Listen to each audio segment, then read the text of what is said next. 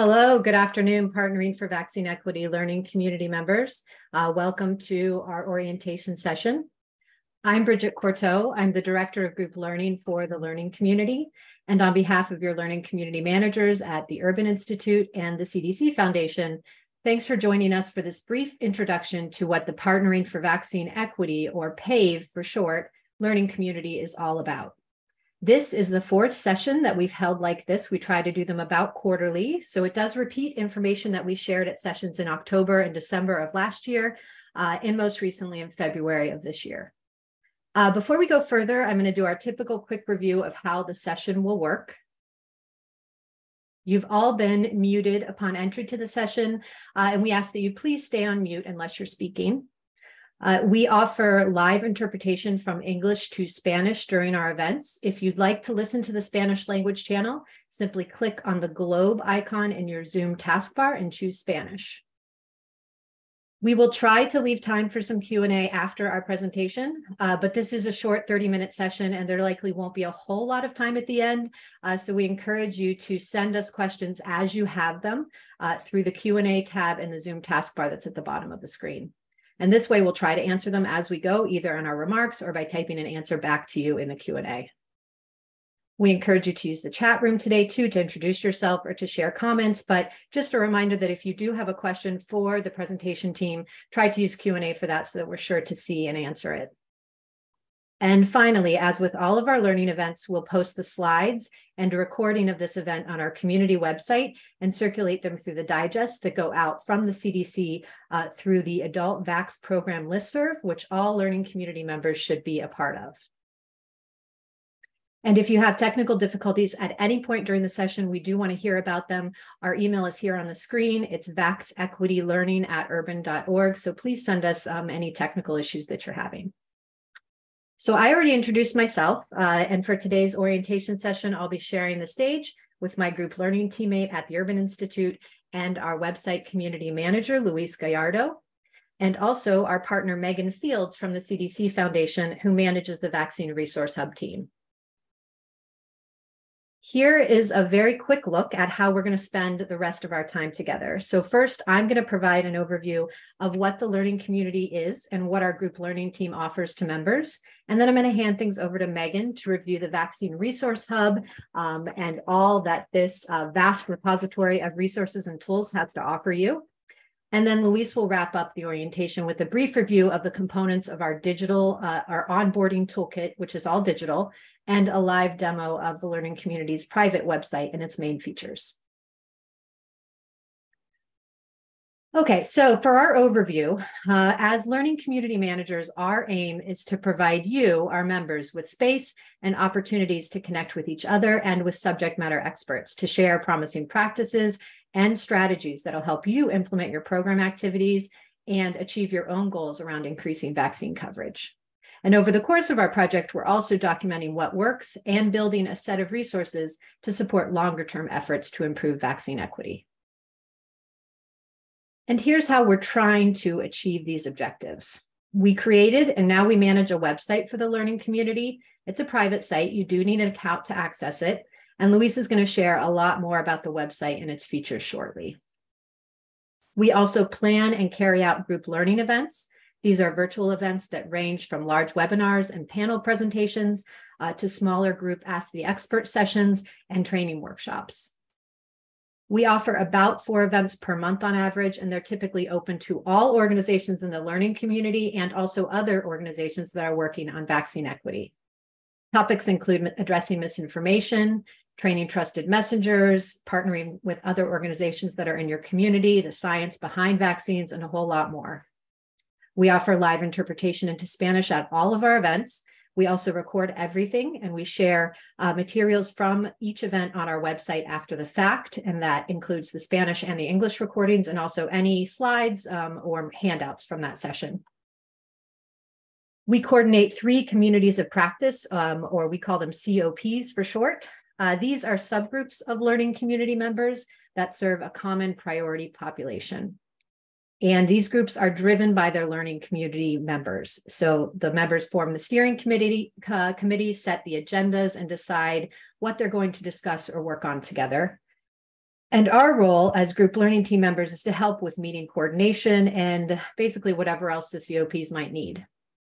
Currently, the three that we have operating are for African American, African diaspora serving organizations, Hispanic, Latinx serving organizations, and organizations serving Asian American, Native Hawaiian, Pacific Islander, American Indian, and Alaska Native populations.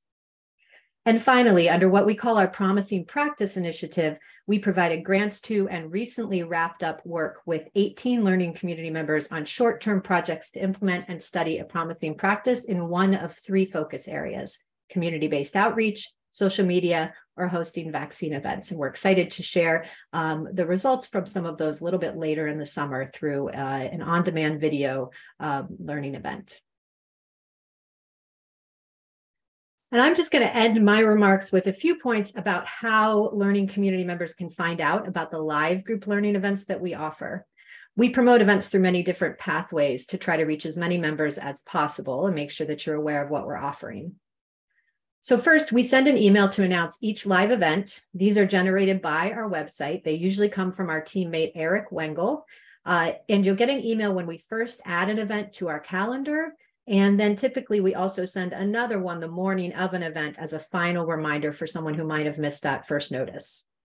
The exception to this is if you adjust your notification settings on your website account to turn off website emails. That is possible. We actually have a tutorial about it, which I think Luis is going to mention.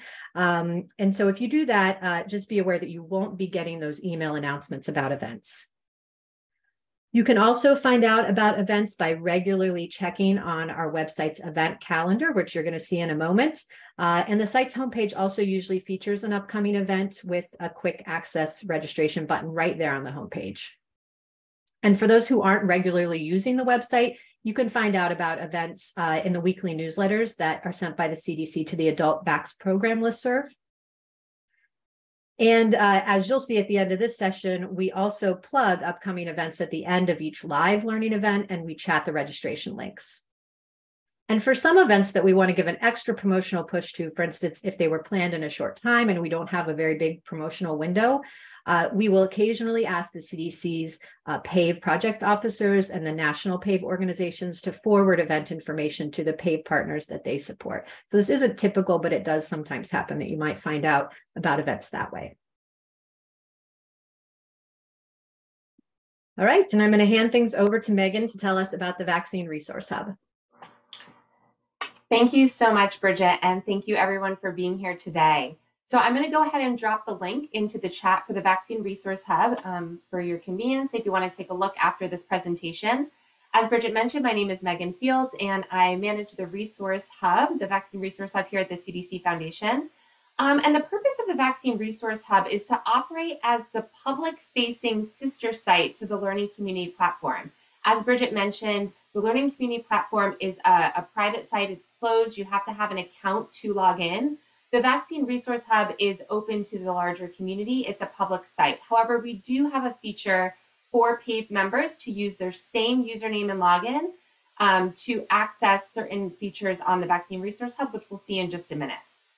The purpose of the Vaccine Resource Hub is to also provide resources that are scientifically evaluated, relevant, and engaging, to strengthen community engagement activities through free access to trainings, webinars, toolkits, and all the other resources we have on the site. It's also to build capacity of the CBOs by offering webinars and technical assistance resources, and to fill gaps for CBOs who don't have the time, staff, or funding to create their own materials. Next slide. So as a reminder, you do not have to sign in to access the Vaccine Resource Hub. However, we do have a sign-in feature that allows you to upload materials that you want to share to the larger community on the Vaccine Resource Hub. And you would use your Learning Community login, the same login, to access the Vaccine Resource Hub in that capacity as well. So you can see the yellow arrow here, and you just click the sign-in button. Next slide.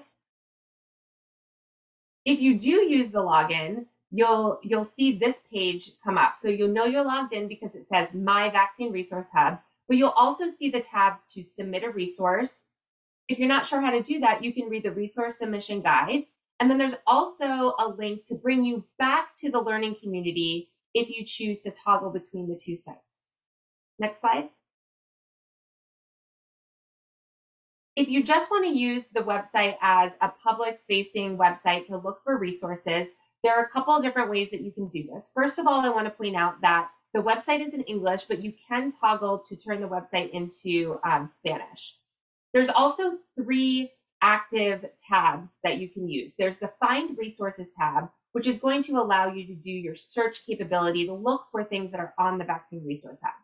We also have Create Resources. This is a place and a page where you can go to actually use assets and create through a Google Doc your own resources using things that we've created for you to use. And then we have our Stories page. This is where we house all of the amazing stories that we've written about the work that you're doing in each of your communities. Next slide. If you go to the Find Resources, you'll see that the search filter is all the way on the left-hand side, and there's lots of different tabs that you can search through to kind of identify what you're looking for. You can search by different features, but you'll see at the top, there's also another tab called Discover. And that's really important because you may show up to the site and not really know what you're looking for. If you go under the Discover tab, there are a lot of opportunities for you to explore the content in different ways and find things that might meet the needs of your community. Next slide. And that wraps it up for me. Thank you so much, and I'll pass it back to the urban team. All right, thank you, Megan. So as we've seen, there are a lot of moving parts within P4VE, and so we created a guide to help us familiarize ourselves with the learning community. And we'll be going through that guide during the session, but feel free to download the files that seem most useful to you and follow along in the meantime.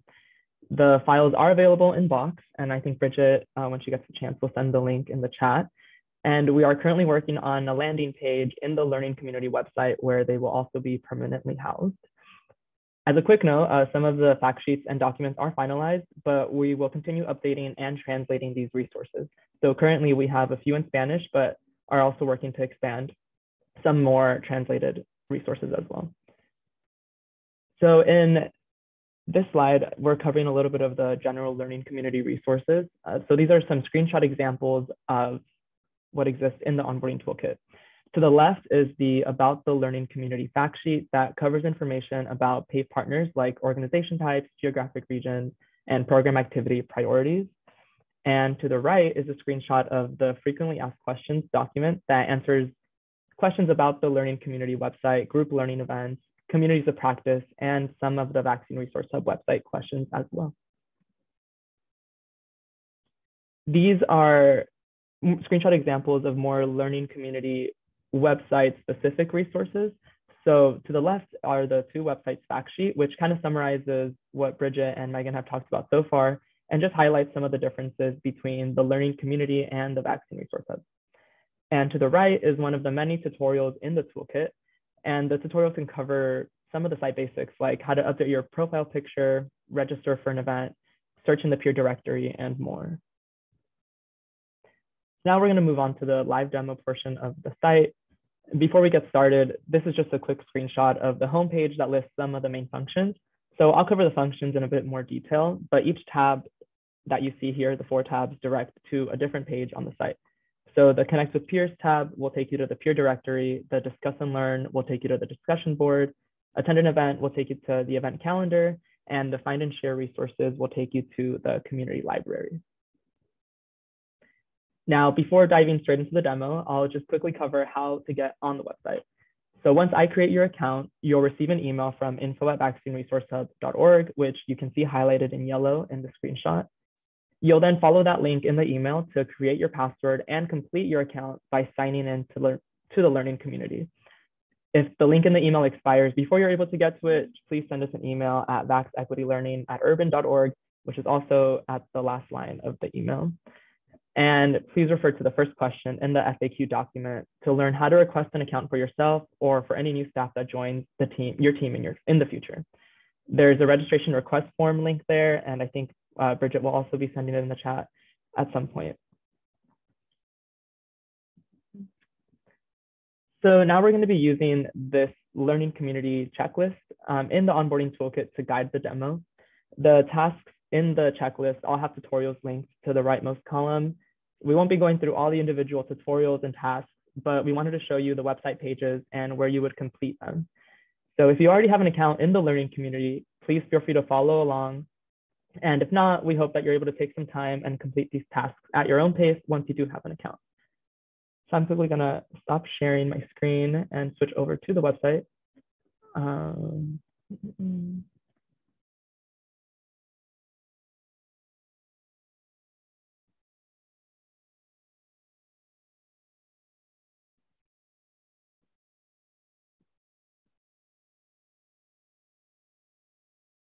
All right, so this is the home page that you'll see when you first log in.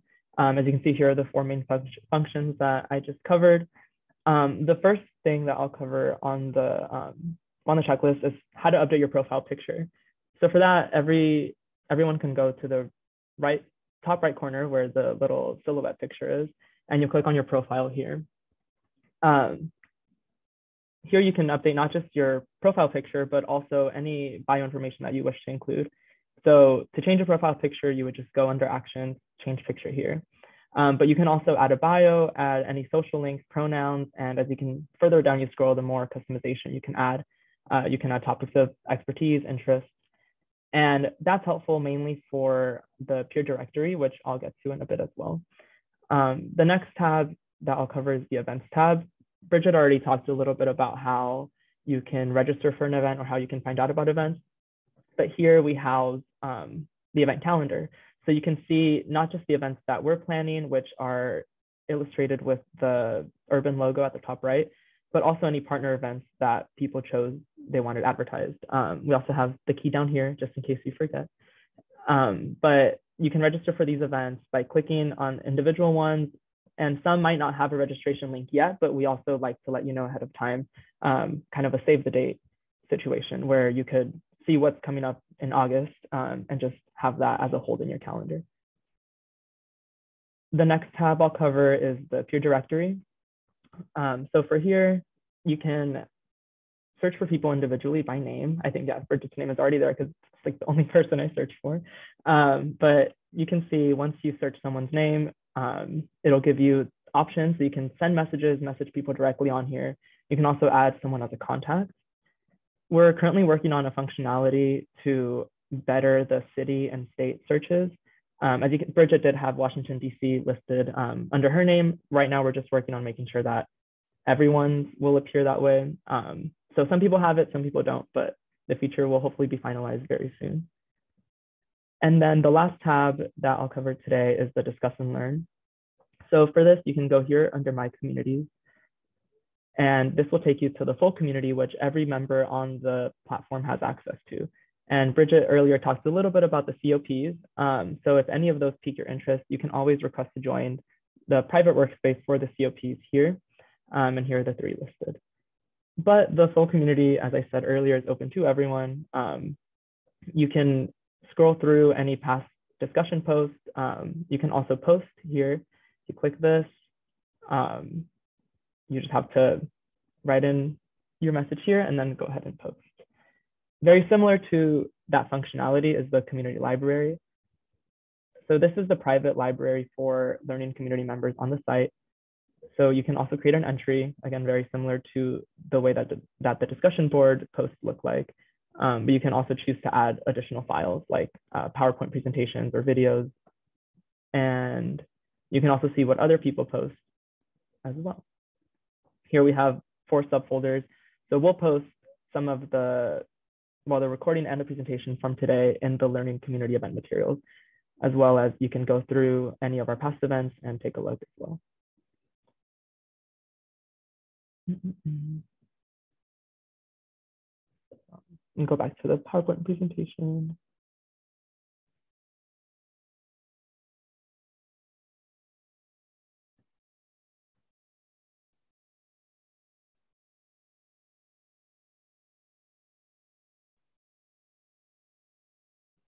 One second, I have so many screens open.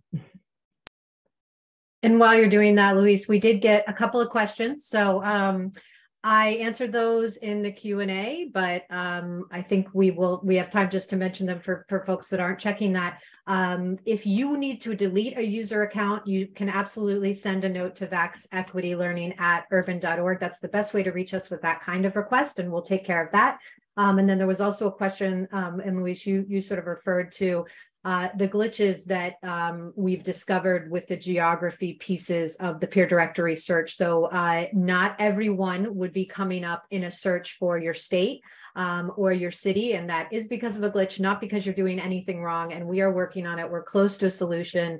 And we will be kind of adding that information in and controlling it on our side for everyone so that hopefully that will take care of what is currently kind of spotty information on geography in the system. Yes, thank you, Bridget.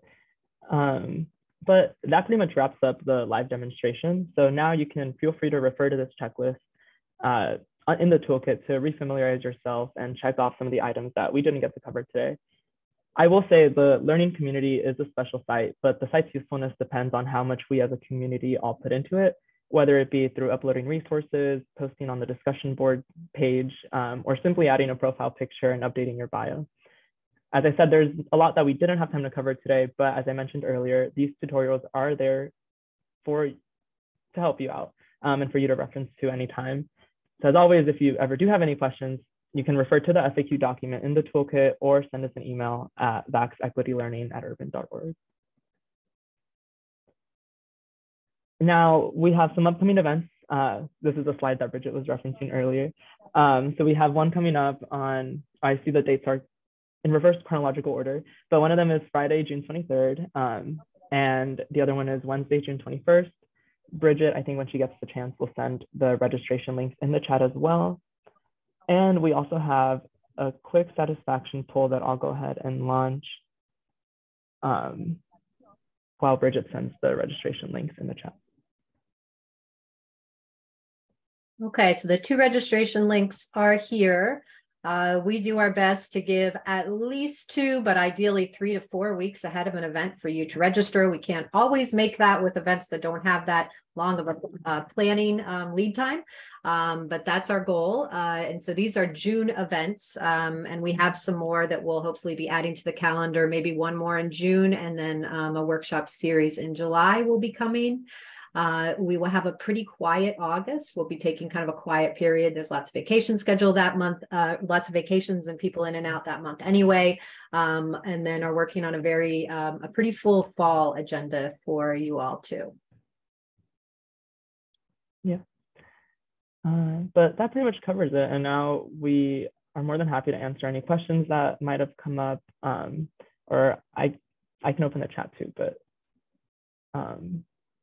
yeah, I see a question from Sandra about sending the presentation via email. So we try to get the presentation materials out a few different ways. Our primary way is through the website and the listserv.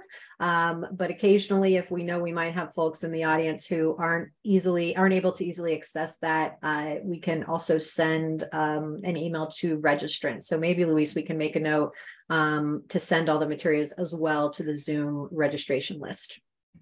Yeah, that sounds good. I did see a question come in through the Q&A asking if the events are mandatory. The events are all voluntary, so you can feel free to register for whichever ones you're available for, whichever ones you are interested in. Yeah, very good thing to add. And that goes for the community of practice membership as well. Registration is rolling, or signing up for that sort of on a rolling basis. So, there is a form on the website to sign up for a COP. And if you send us an email, we can also get you signed up for a COP so you can learn about their next meeting and when that's going to be. But that's also voluntary. Everything that we offer to you all is a voluntary. It's your choice.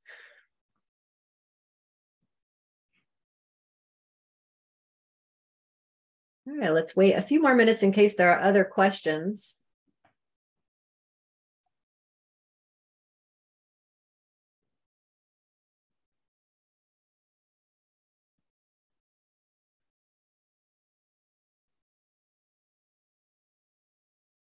Okay, it seems like we're maybe good to close the session. Thank you all. And we Mhm. will be having another one of these in August. I don't have the date right on my fingertips, but I know it's that first week of August, another 30-minute session. At that point, we will have some updates to the website that we'll be able to sort of share some new, our new look to some of the sections that that Louise shared. But if you have new members coming on, make sure that you're just aware that we do offer these every few months. Thank you very much, all, and enjoy the rest of your afternoon. We appreciate your time.